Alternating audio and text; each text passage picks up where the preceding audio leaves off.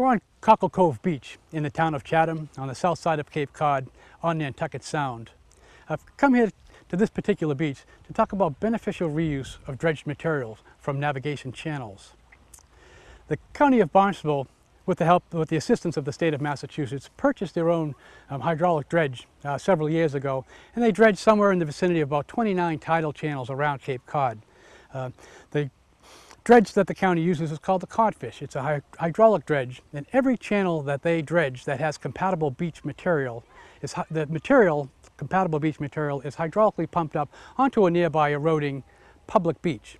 If a nearby eroding public beach is not available, oftentimes they'll take the dredge material to make it cost effective and hydraulically pump it up on a nearby eroding private beach. The proviso on that particular situation is oftentimes that they would require that there be an easement for the public to be able to walk on the new beach that was created by the dredged material just while the dredged material lasts, for walking access only. We're here at Cockle Cove Beach to talk about a kind of an innovative project. Again, beneficial reuse of dredged material. Oftentimes the dredged material is placed, as I mentioned, on an eroding public beach. This beach we see behind here was a severely eroding beach, though it's a private beach.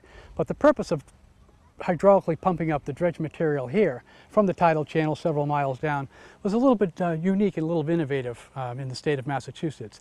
And I've invited Ted Keon, the director of the Coastal Resource Department here in Chatham, to discuss this unique project that I hope will take place in other communities, because it's sort of a win-win situation, a benefit for both the tidal channel, for this particular beach, and eroding beach, and the downdrift beaches. So I've invited Ted to come and say a few words about this particular project. Ted, good to see you. Nice to be Thank here. you for coming. As Jim indicated, this project was a town concern. The public beach, what we call Cockle Cove, and further down the coast, where all that grouping of umbrellas further down, are two of our primary Nantucket Sound public beaches. They were being severely starved of sand because of the unique location of this beach area. We are essentially at the furthest eastern portion of a very long complex of groins and jetty systems that extend west of us. Since in this area of Nantucket Sound, most of the sand travels from the west toward the east, we are essentially at the end of the line of all these groin fields, which have interrupted the natural flow of sand feeding this area. So we have become very severely starved of sand in this area, and the area right in the foreground here was essentially eroded back to the tree line. There used to be trees and cedars out basically at the shorelines. So it was an upland area that was just eroding away. No sand was coming into the system whatsoever, and it was all a net loss of material. When we developed the project, what we were trying to do was to provide essentially sand for the public beach. But when you look at the system, the best place to put that sand was actually west of the public beach, filling in this hole, so to speak, and allowing then the natural system to erode this sand and naturally nourish the downdrift beaches of Cockle Cove and Ridgevale. So that's what our design was for. As we looked around trying to figure out where to get the sand, it became very obvious that one of the best, win-win situations would be to dredge a navigation channel that we have in the distance there, where that lighthouse is the opening, the natural inlet to Stage Harbor. And we have a navigation project there that has very good quality sand. If you will, it's actually the sand that may have in fact initially been here that is now migrated all the way down to the east. So what we did was bring the county dredge that Jim was describing into that navigation area, and we mined that sand and pumped it basically 11,000 feet. It was the longest project that the county had done to date. So we dredged from this navigation project and put the sand right in this hole, filling up this area here. We placed about 30,000 yards. Within weeks after we started pumping, we were working from the east toward the west.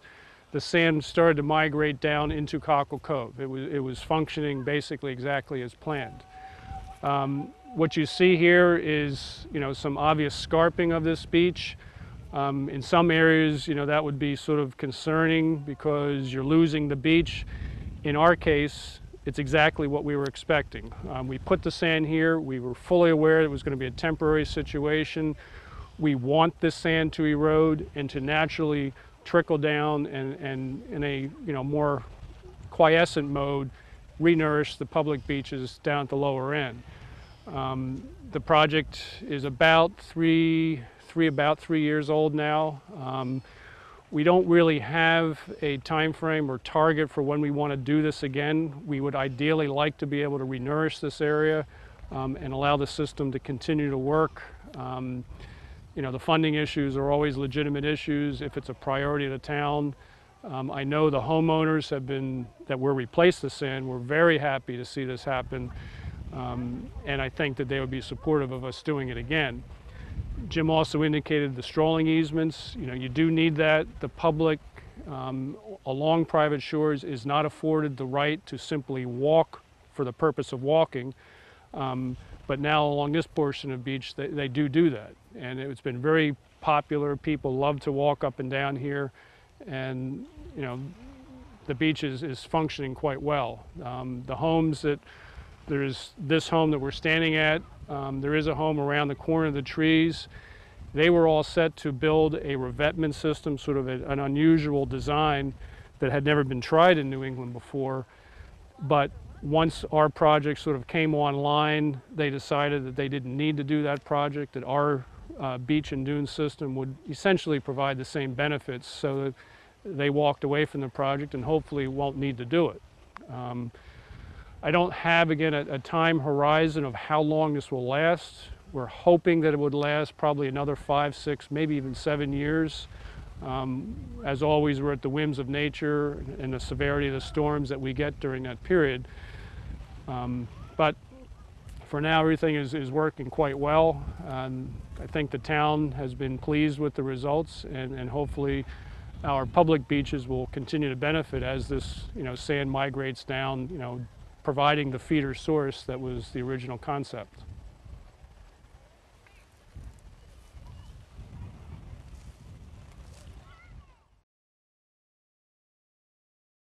When we were at Whitecrest Hollow in Wellfleet at an earlier site visit, I mentioned the word outwash plains, defined as coastal banks in the state wetlands protection regulations. Well, we've traveled from Wellfleet on the Atlantic Ocean. We've traveled across Cape Cod from east to west. We're now in the town of Eastham. The water body to my left is Cape Cod Bay. This is the western extent of those glacial outwash plains. And one of the reasons why we know that these particular outwash plains were laid down by the South Channel ice lobe, which once existed in what is now the Atlantic Ocean, is because not only are the bluffs, the top of the bluff elevation slightly lower than what we saw at Whitecrest Hollow, but also because after storms, oftentimes in the town of Eastham and particularly in the town of Wellfleet in Cape Cod Bay, we see deltaic deposits in these bluffs. Now that's an indication that the sand was traveling from east to west, and with deltaic deposits, that's an indication that they were deposited in a water body. And the water body that these outwash plains were deposited into was the former glacial lake Cape Cod, which I had mentioned when we were on the western extent of Cape Cod Bay over in the town of Plymouth at the White Cliffs property.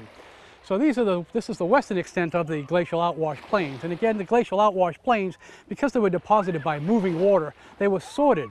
We saw a lot of coarse-grained sediments at the Whitecrest Hollow area.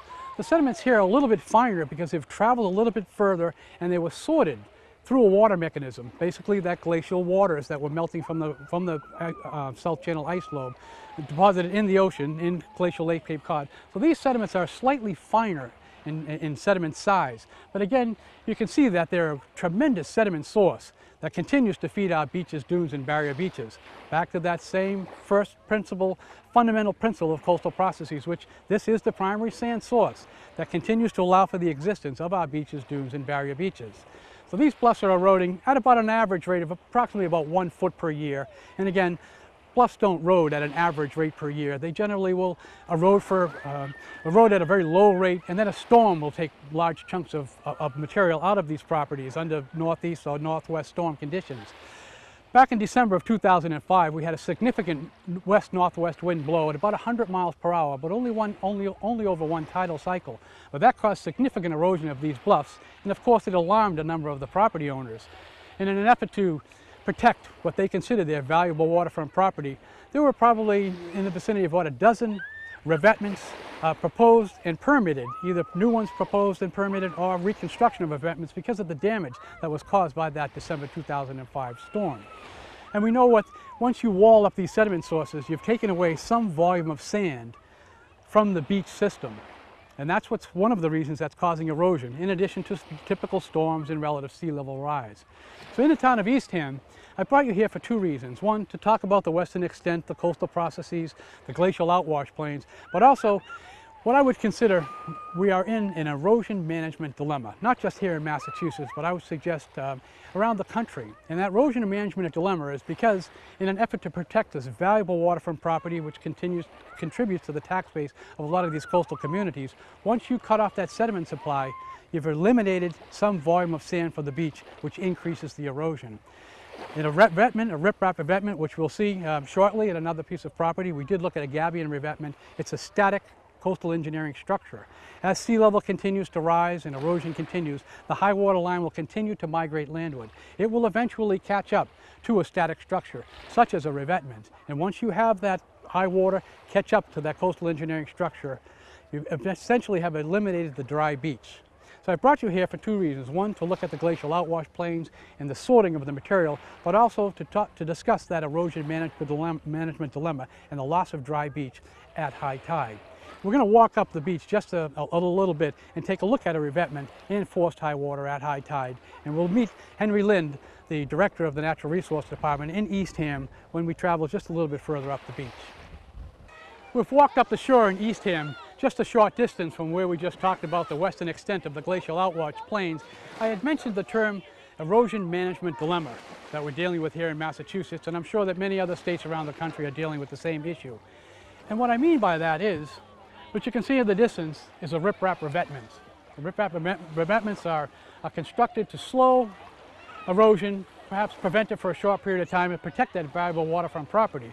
But what you can see is, with ongoing erosion and relative sea level rise, the high water line will eventually migrate landward and will finally hit that coastal engineering structure. Thus, we have no dry beach left at high tide. I really don't know any community in Massachusetts that doesn't have some linear length of beach, dry beach, lost at high tide due to armoring. And it's no wonder that people want to protect their valuable waterfront property, but this is one of the management dilemmas that we need to deal with today. In the town of Eastham, they have established a pretty innovative and interesting mitigative measure to try and slow the loss of these dry beaches. And I've invited Henry Lind, the director of the Natural Resource Department in Eastham, to join us to explain a little bit about the revetments and so forth, the history in this town. Thank you for coming, Henry. Good to see you. You're welcome. Thank you. As Jim pointed out, this is Campground Beach, and it is one of the town-owned public access areas. It is subject to this combination of the dilemma of erosion and the protection of property rights by individual homeowners. The town's responsibility is to achieve a balance between the protection of these properties that you see behind me and the resulting revetments, armoring, and securing of the dwellings with the needs of the beachgoers who are enjoying a pleasant day here, but who are faced with receding beach areas and surfaces on which to sit and enjoy the area. One of the techniques that our Conservation Commission has used is to attempt to stabilize that balance through artificial nourishment of areas that are required for revetment construction, and to delay as long as possible the installation of an engineered structure with the emphasis on soft so-called solutions and working with nature rather than directly trying to combat the forces of erosion.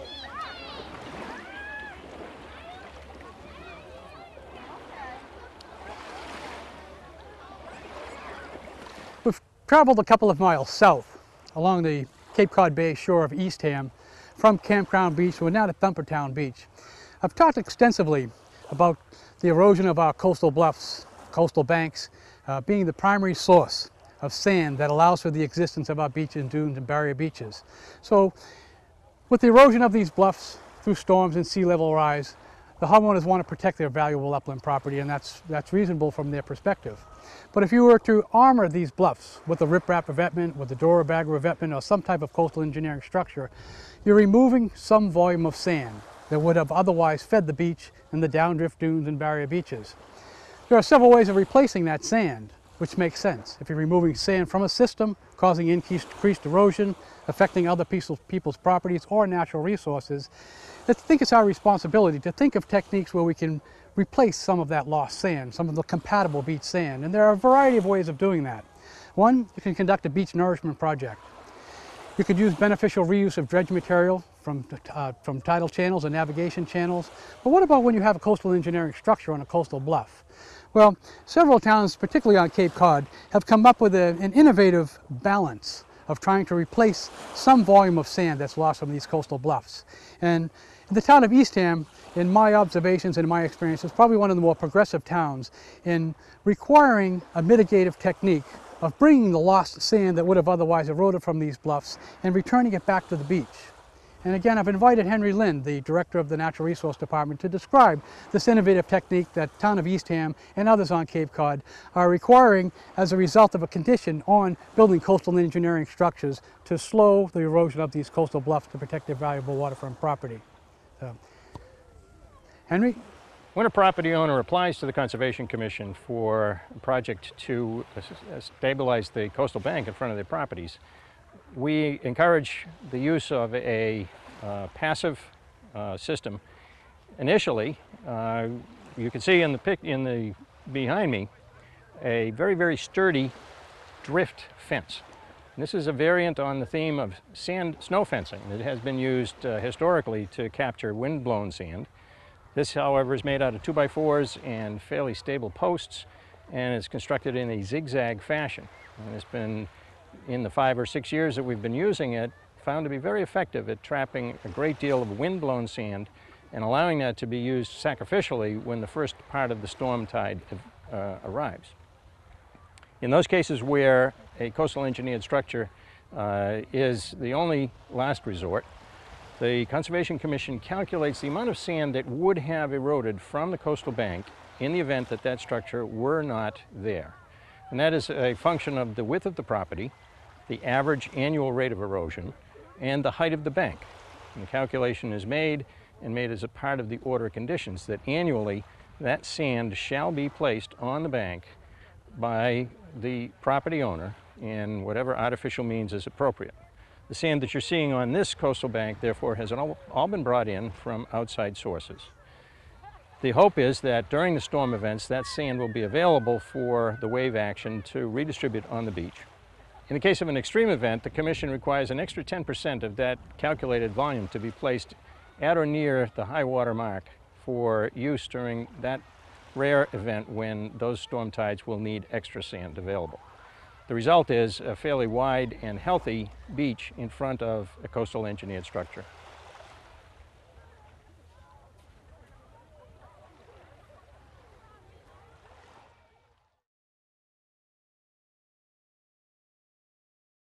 We're in the White Cliffs Condominium Country Club in the southern part of Plymouth on the south shore of Massachusetts now. To the north of us, you can see the eroding bluffs. Those are glacial outwash plains. To the north of the outwash plains is Ellisville State Harbor, State Park, and to the north of that is Center Hill Point. The water body in front of us is Cape Cod Bay. To the south, you can see the jetties to the Cape Cod Canal, and just southeast of the Cape Cod Canal is the northern part of Cape Cod itself.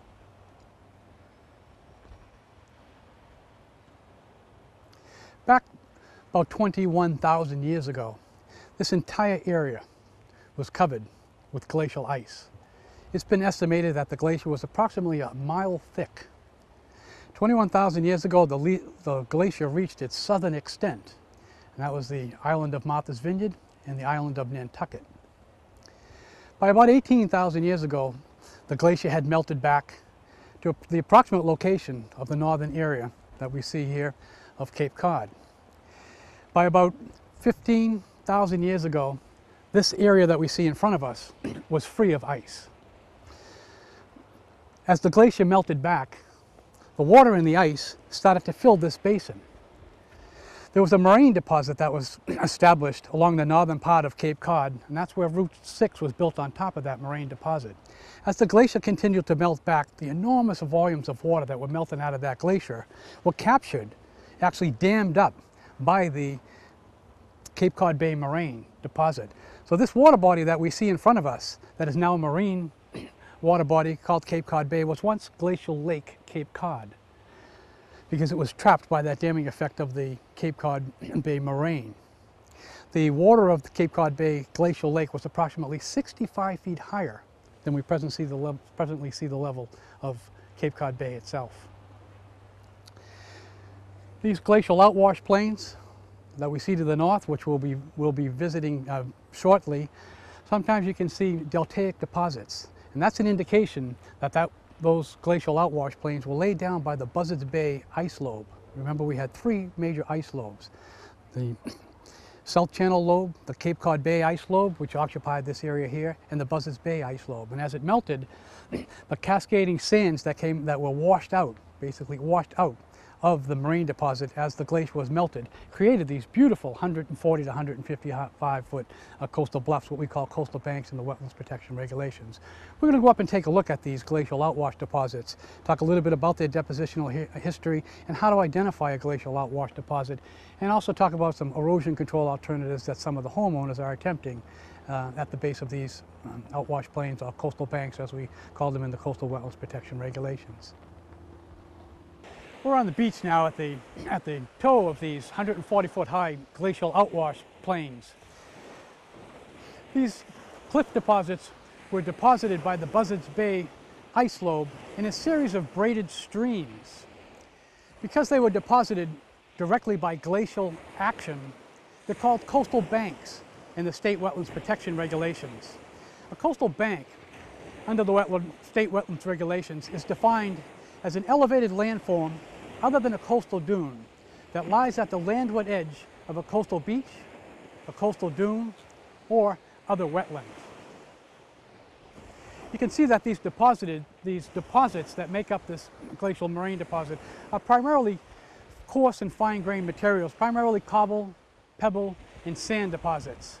The silt and clays were cascaded into Glacial Lake Cape Cod and are now part of the substrate, making up the benthic habitat of Cape Cod Bay that was once Glacial Lake Cape Cod, and these sandy deposits now are the glacial outwash plains. These are one of the most important sediment sources for beaches, dunes, and barrier beaches in Massachusetts. As the east-northeast storms cascade across Cape Cod Bay, they'll inundate the toe of the bluff, toe of the coastal bank. And as they inundate the toe of the coastal bank, there'll be slump deposits.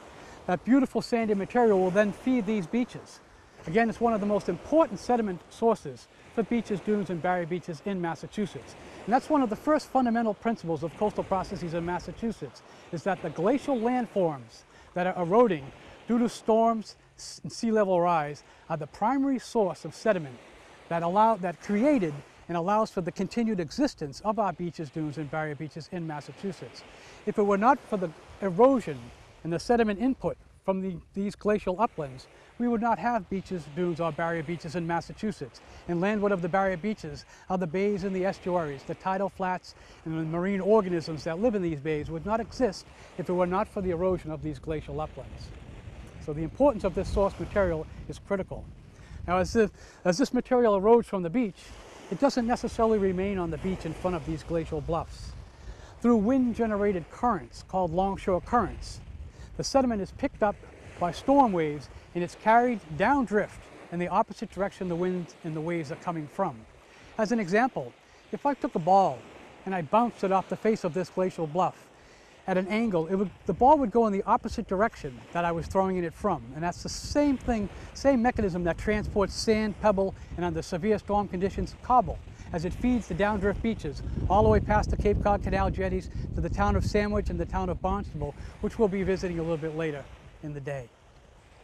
There are constraints about doing certain activities on coastal bluffs dealing with erosion control structures. And I'd like to go up and visit this erosion control structure that you see in the distance here. which is called a gabion revetment. We'll talk a little bit about this gabion revetment and about some of the constraints under the state wetlands protection regulations on erosion control structures in Massachusetts. I had mentioned that these glacial outwash plains are defined as coastal banks in the state wetlands protection regulations. A very important consideration in constructing erosion control structures on coastal banks in Massachusetts is what's known as the grandfathering clause. Because of the importance of the sediment that erodes from these coastal bluffs to this beach, as well as all beaches downdrift of this particular deposit, all the way 15 miles down to Barnstable and Cape Cod, because of the importance of that material in feeding our beaches and maintaining the health and integrity of the beaches, there's a clause in the regulations that states that you cannot build a coastal engineering structure on the toe of a coastal bank to protect a building that was built after August 10th of 1978. That was the promulgation date of the state coastal wetlands protection regulations. And the reason for that clause, that prohibition on coastal engineering structures to prevent erosion of these coastal bluffs, is because the scientists wrote a report for the legislature back in the mid-1970s describing the importance of the sand eroding from these coastal bluffs. Again, without the sand eroding from these coastal banks, we wouldn't have the dune beaches and barrier beaches and all the biological organisms that exist landward of barrier beaches without the erosion of these glacial bluffs. So we've recognized the importance of erosion of these bluffs. And therefore, if your house was built prior to August 10th, 1978, you can be considered for some type of structural armoring to help protect your valuable waterfront upland property. What we see here in the background is what we call a gabion revetment. It's basically a wire basket, generally PVC coated wire basket, that's filled with trap rock. And the trap rock was anywhere from 4 to 8 inches generally to keep it trapped in the gabion baskets and from washing out. The gabion revetment here is approximately 9 to 14 rows high, and it's built into the beach, 2 or 3 rows, to accommodate for storm, scour, and for the loss of beach during the winter seasonal cycle. There is a condition on this gabion revetment that it be covered with sand to compensate for the loss of material that will now happen as a result of this engineering structure. A number of the communities on the South Shore, and particularly on Cape Cod, which we'll be visiting shortly, a lot of the coastal communities now, recognizing the importance of the loss of this material, are requiring that coastal engineering structures, such as the gabion revetment we see behind us, is covered with a commensurable volume of sediment, primarily sand, that would have otherwise come out of the bluff, so that when the storm comes, then it can pick up this material, much like nature would have done naturally, erode the material, put it on the beach, and allow it to cascade downdrift onto other people's properties to protect other people's properties, as well as all the coastal resources from here all the way down to the end of this particular littoral cell. We're just a little ways down the beach now from the gabion revetment that we just talked about. We're still looking at the glacial outwash plains in the Cedarville area of Plymouth, just south of the White Cliffs Country Club. If you look at these coastal bluffs, they're obviously, again, outwash plains made of fine and coarse grained materials, sands, pebble, and in some cases cobble. Because of the exposure of Cape Cod Bay to storms, these bluffs are eroding at an average rate of about 1 to 2 feet per year. Now, coastal banks and coastal bluffs don't erode on average rates per year. It's just the way that geologists describe them. Oftentimes what you'll have is some fine-grained lenses in the bluff that would get saturated, and you'll end up with the bluffs slumping at the top and losing the top of the bank anywhere from 2 to 4, maybe 5 or 6 feet during any single storm. And as you can see, the homes on top of here are boarded up. They're on cribbings now. They're pretty much at the end of their property existence because of the coastal erosion and the storm exposure that we have here. Many of the houses along this area of the bluffs have been relocated 1, 2, some of them 3 times over the last several decades so that the property owners can enjoy their waterfront property as long as possible. Further down on the bluff here, there's another gabion revetment. We're maybe 100 yards or so north of the gabion revetment that was just finished this year that we just discussed. This gabion revetment here is the identical design to the one that was just completed that we just looked at. This was built in the early 1990s. So this gabion revetment here on this open shore subject to wave activity, I would suggest has a life expectancy of somewhere in the vicinity of 15 years based on the performance of this revetment itself, this gabion revetment itself. But you can see it did stabilize the bluff. Vegetation did take a hold. You can see that on either end of the properties it's completely unvegetated because it had protected the toe of the bluff. That's the most important consideration when you're thinking about erosion control on coastal banks or coastal bluffs, is to protecting the toe of the bluff. By protecting the toe of the bluff, they did extend the life of their property, and they're enjoying their property for a little bit longer. The gabion revetment that we just looked at will probably have a similar life expectancy of anywhere from 10, maybe 15 years if we have the same storm climate that has occurred over the past couple of decades. We're on the beach in southern Plymouth, in the White Cliffs area of southern Plymouth, Cape Cod Bay to my right. In the distance, we can see the Cape Cod Canal still in Cape Cod. We had just discussed one of many varieties of shore parallel erosion control structures. We previously discussed the gabion revetment. We'll be talking more about shore parallel erosion control structures as we continue our tour of Massachusetts. What I wanted to discuss here was shore perpendicular erosion control structures. What we see in the distance here is riprap. This is what's known as a riprap groin. It's basically made of boulders. It's made perpendicular to the shoreline. A coastal groin is constructed primarily to create a beach on the updrift side of the groin. I talked about the first fundamental principle of coastal processes, which is the primary source of sand, pebble, and cobble that feeds our beaches comes from the erosion of glacial uplands. I talked about the second fundamental coastal processes principle, which was once the material, the sediment erodes from our glacial uplands, it's transported along the beach in the opposite direction of the waves in the longshore sediment transport system. So a groin is generally built on the downdrift side of a property, primarily to trap sand in the longshore sediment transport process to build an updrift beach. And as you can see, this coastal groin here is relatively successful. There's a much higher elevation of the beach on the updrift side, on the side we're on, as opposed to the downdrift side of the groin, which is just south of that groin. You can see the individuals on the south side of the groin. You can notice that the elevation is much lower. And that's because the sand that's eroding from the updrift bluffs is being transported along the beach by longshore currents and being trapped by this riprap groin, creating a beautiful wide sandy beach on the updrift side. The adverse impact of a coastal groin, of course, is that it prevents sand from going on the downdrift side of the beach. So oftentimes, groins are still allowed under state wetlands protection regulations. They are discouraged in most cases because of the adverse impact on the downdrift side, but the requirement, if you are permitted to build a groin, is that you keep the updrift fillet, the updrift section of the groin, filled to entrapment capacity. In other words, you have to fill the entire compartment up here with beach-compatible sand to allow that sand to continue moving in the longshore sediment transport system to the downdrift beach. It's required to be kept to entrapment capacity at all times. We've traveled several miles north from White Crest Hollow in Wellfleet along the Cape Cod National Seashore. We're now on a landform called High Head in the town of Truro. At one time when the glaciers were continuing to melt, that last continental glaciation that had this entire area covered in a mile-high ice sheet about 20,000 years ago to 18,000 years ago. As the glacier melted, the water that was in the glacier began to enter into the ocean and the sea level began to rise. And at that time, none of the landforms that you see in the distance here existed. In fact, this was part of the Atlantic Ocean. There's a wave-cut terrace at the base of this particular landform, High Head and Truro here, where waves lapped at this particular landform. As you look at in the distance, all of the land that you see in front of you, including the Province Lands dunes, all of Provincetown that you see in the distance, is all sand that eroded from the Cape Cod National Seashore bluffs and was transported north by longshore currents. Remember that longshore sediment transport system? I had mentioned when we were at White Crest Hollow that the Cape Cod National Seashore in several particular locations extended approximately 3 miles seaward than they presently exist. Well, much of that sand was transported north and now has created the Province Lands dunes in all of Provincetown. Some of the sand has actually been transported south as a result of that divergence in that longshore transport current.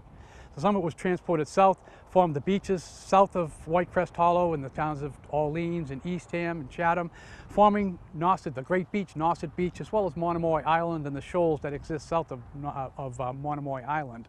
But this is the importance of that longshore sediment transport process, at least the uninterrupted longshore sediment transport.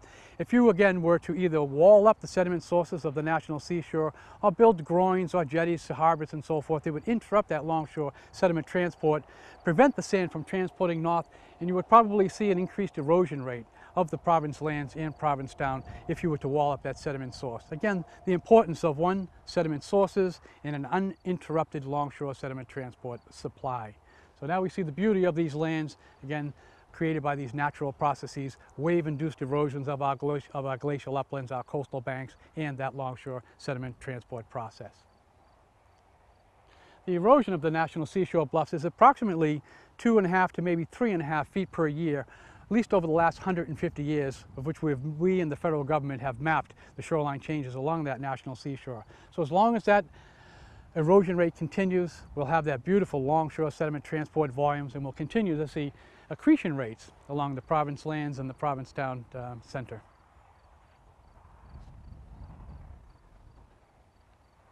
This water body that you see in front of you here is called Pilgrim Lake.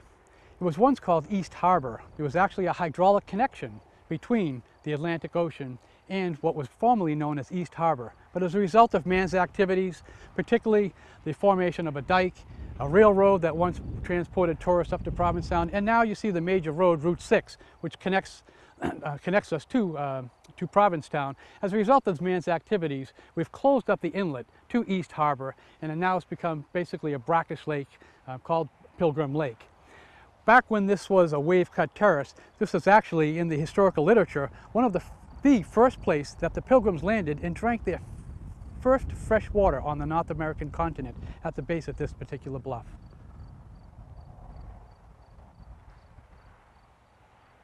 As a result of the loss of the hydraulic connection, the old entrance channel to East Harbor, because of the closing due to the road construction and railroad construction, the water body that you see in front of you, now called Pilgrim Lake, has pretty much become eutrophic.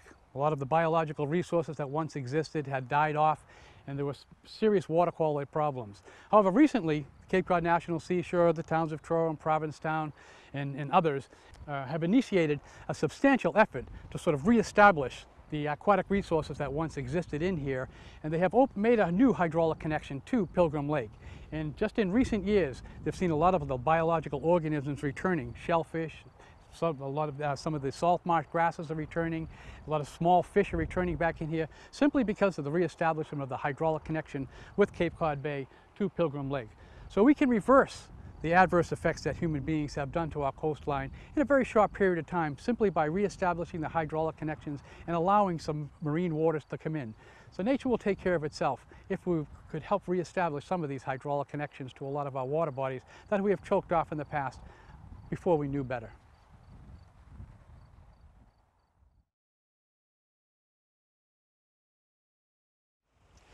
We're on Long Beach in the Centerville area in the town of Barnstable on Cape Cod. The water body adjacent to the beach is Centerville Harbor, and that's adjacent to Nantucket Sound. Long Beach is a barrier beach. As a barrier beach, it consists of a coastal beach and a coastal dune, and the Centerville River is landward of this barrier beach. As you can see, it's a relatively low-lying beach, a very low-lying dune, and as such, during storms and particularly hurricanes, these homes are in jeopardy of particularly storm-induced erosion because of the low volume and the low-lying coastal dunes. Under the state wetlands protection regulations, the options for protecting properties are relatively limited. As I had mentioned, the coastal dune section and the barrier beach sections of the wetlands protection regulations prohibit coastal engineering structures in coastal dunes and on barrier beaches. So the options for homeowners on barrier beaches and coastal dunes are primarily either dune restoration or beach nourishment. With sea level continuing to rise and predicted to accelerate in its rise to about 2 feet every 100 years, and potentially more intense storms in the future, these property owners have those two options, dune restoration or beach nourishment. Beach nourishment has not been conducted in Massachusetts on any large scale. South of Massachusetts and the state of New Jersey and southward, it's a very common practice because they have the sand resources available nearby, primarily in their tidal inlets and the flood or ebb tidal deltas. Beach nourishment is basically bringing sand, compatible beach sand, from an off-site source, either from a sand and gravel quarry or from the offshore area. But it must be compatible sand, and hydraulically pumping it up or trucking it into an area and widening the beach berm to help dissipate storm wave energy. Beach nourishment has been conducted very rarely on Cape Cod. However, there were 3 engineered and designed beach nourishment projects conducted over the last decade or so on the south side of Cape Cod. Long Beach was one of those projects where beach nourishment has taken place and has met its design expectations. I've invited Leslie Fields from the Woods Hole Group to come and describe the Long Beach Nourishment Project here, one of 3 that the Woods Hole Group has designed over the years. So thank you for joining us, Leslie, and happy to see you. Glad to be here. The Woods Hole Group was originally contacted back in 1985 by the Long Beach Homeowners Association, which is a group of about 30 or 40 property owners, private property owners, along this stretch of shoreline. The Homeowners Association was concerned with erosion of the beach. At the time that they contacted the Woods Hole Group, the erosion had proceeded to the extent that the mean high water shoreline was immediately at the toe or in front of these seawalls right here and on further down the beach. That means that those structures, which were designed to be the last line of defense, were being subjected to forces that they were not designed for.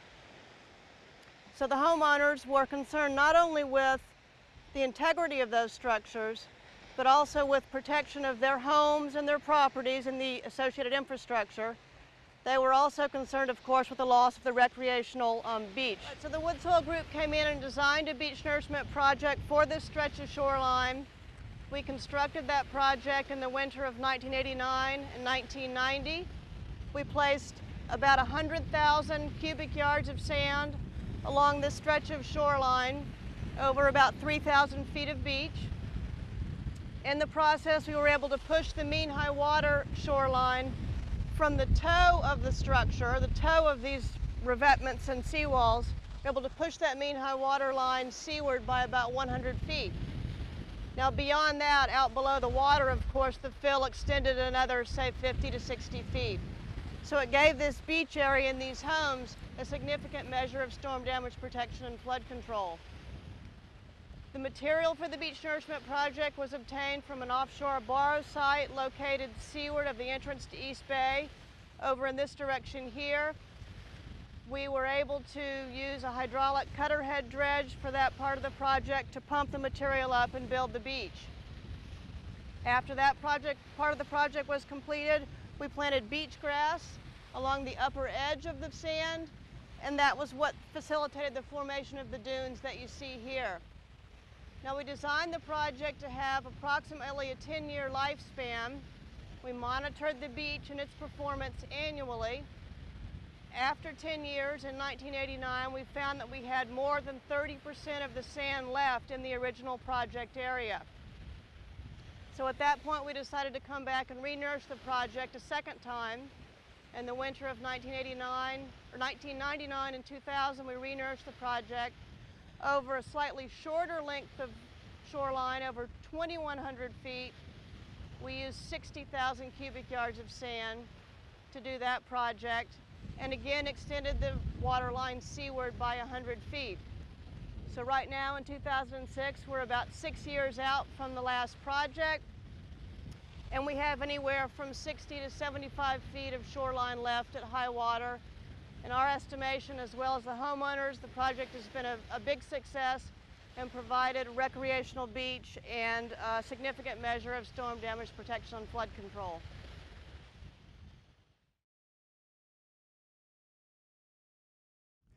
We're in the Spring Hill Beach area in the town of Sandwich on Cape Cod now, and I brought you here so we could discuss issues on barrier beaches.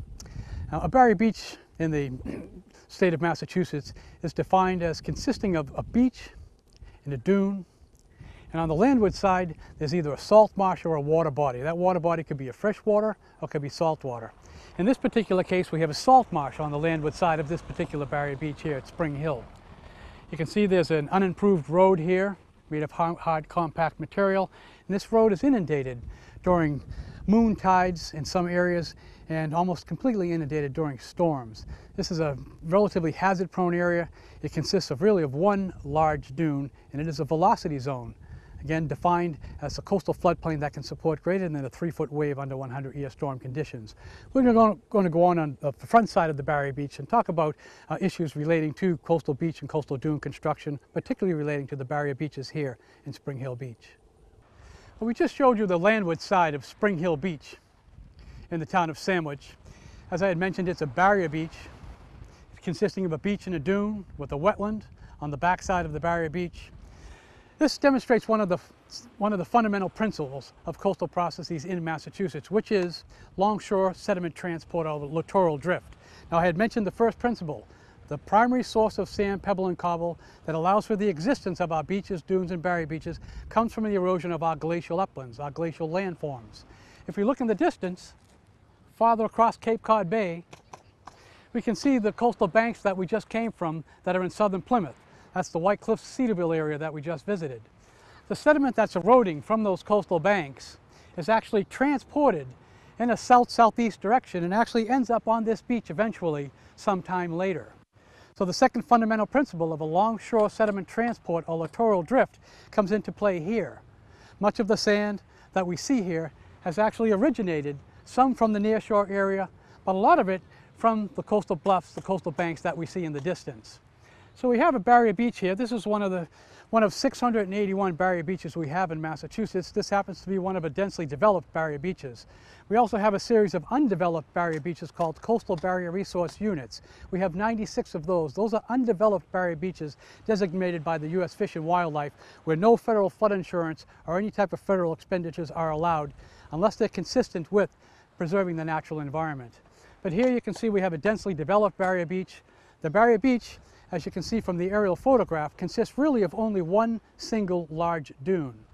Now, under the National Flood Insurance Program definition of a velocity zone in a coastal area since the late 1980s is that a velocity zone reaches landward on a primary funnel dune to the landward toe of the dune.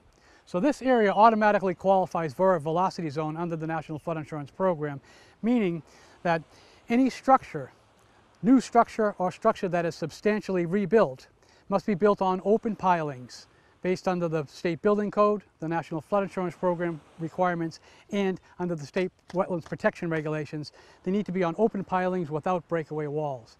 The erosion rate along this particular beach here is, if you look at the long-term average over the past 150 years, it's about a half a foot per year erosion rate. But what we've noted in the data are that particularly since about the 1950s, which was when we saw a lot of coastal armoring take place to preserve the upland property, we've noticed that the erosion rate has significantly accelerated along this beach and along the stretch further to the east to about between a foot to a foot and a half per year on average. So this area here is susceptible to storm damage, not only short-term storm damage erosion, but long-term chronic erosion at a rate of about a foot and a half per year. The last major storm we had was the October 1991 no-name or Halloween northeaster, as it's being known. And as you can see from the slide that we're inserting here, many of these houses were substantially damaged, many of them were destroyed. If you look at the dune, at this piece of property here with the American flag waving, you can still see the remnants of the October 1991 storm. You can see a dune scarp. Due to the extensive damage that many of these houses sustained during that October 91 storm and the subsequent December 1992 storm, the Army Corps of Engineers, with federal funding, particularly from FEMA, came in and rebuilt one of 5 sacrificial dunes to basically cover up that dune scarp. They put approximately 40,000 cubic yards of sand in front of the dune in order for the homeowners in the town to stand back and take a look at their property and decide what type of mitigative measures that they could conduct to help eliminate or at least reduce subsequent damage from coastal storms in the future. On a coastal dune, under the State Wetlands Protection Regulations, for the most part you can't armor a coastal dune. And that is because, although it doesn't explicitly state you cannot armor a coastal dune, the regulation performance standards state that you must allow a dune to erode, again to provide its sediment to the fronting beach and to the adjacent properties to help preserve the environment and prevent or reduce storm damage to adjacent properties. You've got to allow the dune to migrate both landward and laterally under wave and storm conditions. So you really can't structurally armor a coastal dune. So that leaves you with really 2 mitigative alternatives. One is a dune restoration project, meaning bringing in sand from an outside source to recreate the dune scarp, or perhaps a beach nourishment project, which would widen the dune and break up wave energy and help protect the landward properties. We're going to visit a property just shortly down the beach here where a dune restoration project has taken place. So we'll talk about the dune restoration project that occurred in the 1990s by bringing in sand from an off-site source, compatible beach and dune sand, and then planting it with native vegetation. So we'll take a look at a dune restoration project, much like we saw after those major storms in the early 1990s. We're a little bit farther east, still on Spring Hill Beach in the town of Sandwich on Cape Cod. We're on Cape Cod Bay. I brought you to this property because I noticed what looks like a successful dune restoration project. You can see that there's a nice dune slope with native vegetation, American beach grass that was constructed in front of this property to try and help prevent storm damage, basically protecting this valuable waterfront property. You can see the property to the west adjacent to this particular piece of property where dune restoration has not taken place, perhaps yet. You can still see there's a dune scarp there, basically that vertical elevation in front of the dune where sand has not brought in. If we have a storm this winter, we'll more than likely see this property here protected much more so than adjacent properties where they haven't conducted the dune restoration. Dune restoration or beach nourishment are two of the primary mitigative alternatives available to waterfront property owners in Massachusetts under the state wetlands protection regulations. As I had mentioned, under the state wetlands protection regulations for coastal dunes, basically, coastal engineering structures are prohibited because the performance standards require that you must allow a dune to erode and provide its sand not only to the fronting beach during erosion, but to the downdrift beaches. And if the updrift property owners have not armored their dune, then the entire sand volume will move along the shore, keep the volume of the beach high, and will help dissipate storm wave energy and hopefully preserve or protect some of these waterfront properties. The other alternative is beach nourishment, which we'll talk about a little bit later in our tour. I had the pleasure of meeting George Wall, the waterfront property owner here, several days ago, and we talked about his dune restoration project.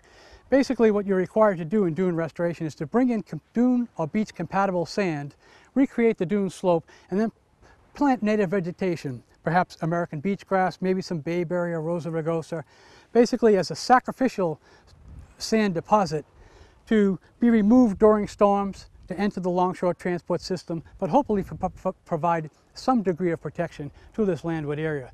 So I've asked homeowner George Wall to join us today to sort of talk about some preservation activities that he has taken on his particular piece of property, elevating the house on open pilings in the dune, and to talk a little bit about the dune restoration project and really his experience living here in Spring Hill Beach, this lovely Spring Hill Beach, both in the winter and summer seasons.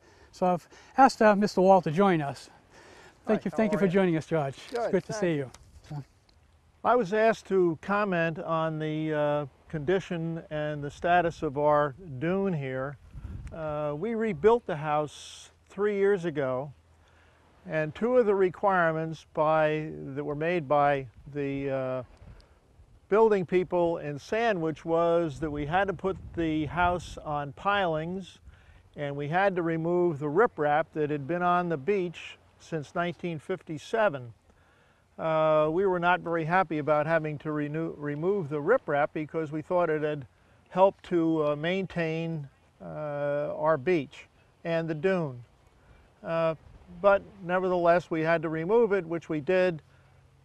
We built this dune, or actually a dune before this one. We built the dune as a part of the construction of the house, and a set of stairs like these stairs.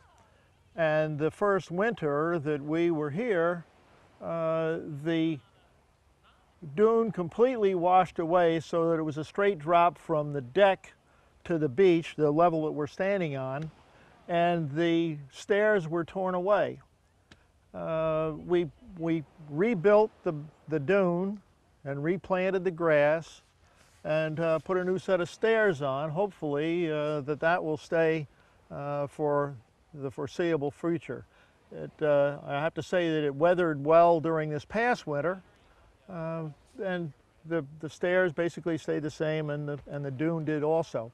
How long Mother Nature's going to be like that, I have no idea, but we're keeping our fingers crossed to avoid having to rebuild the whole thing again.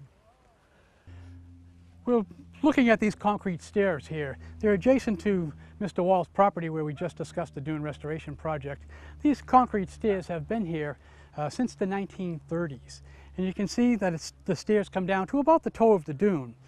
This is suggesting that this is a very migratory coastal dune, which when a coastal dune erodes, the sand moves along the shore to other people's properties, but following a major storm, the winds will pick up the finer grained sands, the wind-blown sands, and oftentimes will rebuild the fore-dune scarp.